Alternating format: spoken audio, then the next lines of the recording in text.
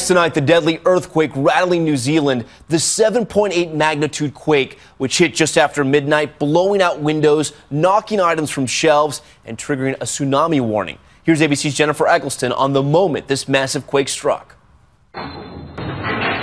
Cell phone video capturing the terrifying 7.8 magnitude earthquake. The massive tremor striking just after midnight on New Zealand's South Island, killing at least 2 people. Dramatic video revealing flattened homes, landslides blocking a major coastal highway. Overnight, frightened residents taking refuge in the streets. The tremor's impact so violent, roads cracking open, supermarket shelves emptied. Everything started shaking and then it got worse and got worse and it just didn't stop. Nearly 2 hours after the first jolt, tsunami sirens urging coastal residents to get to higher ground. But already more than 50 aftershocks shaking the region, and more are likely. Central New Zealand was rocked by a powerful 7.8 magnitude earthquake, which killed at least 2 people, damaged roads and buildings, and set off hundreds of strong aftershocks. New Zealand Prime Minister John Key described landslips in the area as just horrendous.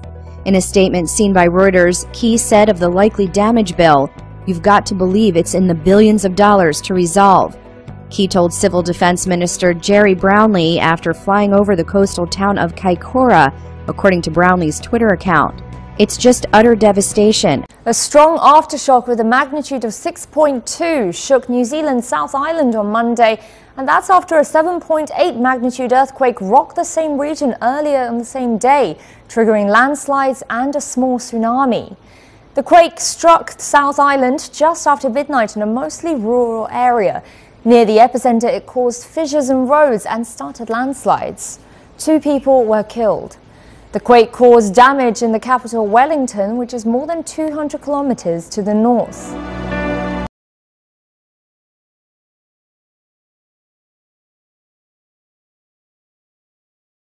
The Lord spoke with me this night about the judgment that is coming here. Finally spoke to me about this. And that's normally the fear I have when I come to a country, that there is going to be a problem. So the first thing is this: I was kneeling down and praying, because normally, as I said, if he involves me, I already live there, I see the day, I experience it. I was kneeling down to pray, and then a lot of spiders and scorpions, some black, some brown, began to bite me. As I was kneeling down to pray, they were biting my feet. Yes, so it was terrible because I knew they were poisonous. Yes. They stung me, and I knew they are poisonous, much more venomous than snake.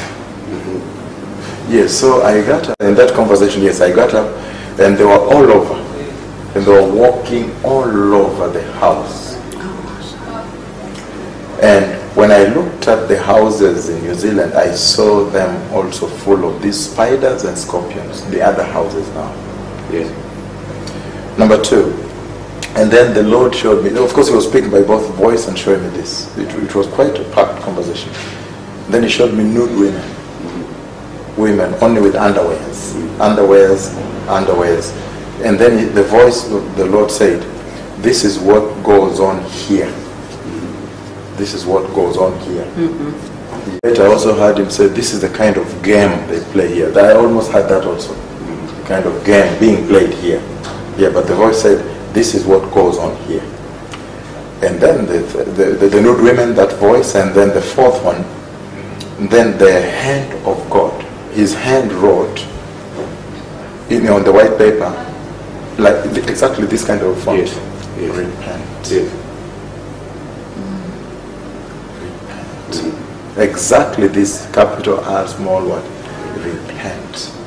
When the Lord speaks, it covers this nation. Yes. And I don't even know whether that is an earthquake, or the other details. I really don't know. Is it an earthquake?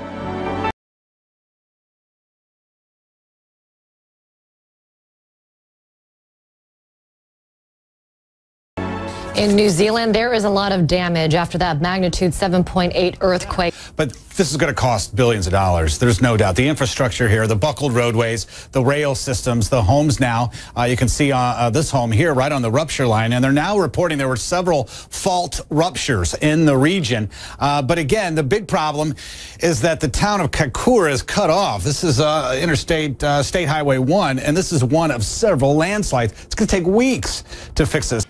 New Zealand has been hit by a second powerful earthquake, only hours after a 7.5 magnitude tremor killed at least 2 people. Some communities on the country's South Island remain completely cut off after the initial quake badly damaged roads and other key infrastructure. The tremors have triggered a series of major landslides as well as a tsunami of up to 5 meters high, forcing thousands of people to flee to higher ground. And authorities have warned the worst may not yet be over, with fears more aftershocks may follow. We tried to get to a doorway, and it was so violent then that I fell down. My partner got slightly injured, and it was just incredibly violent.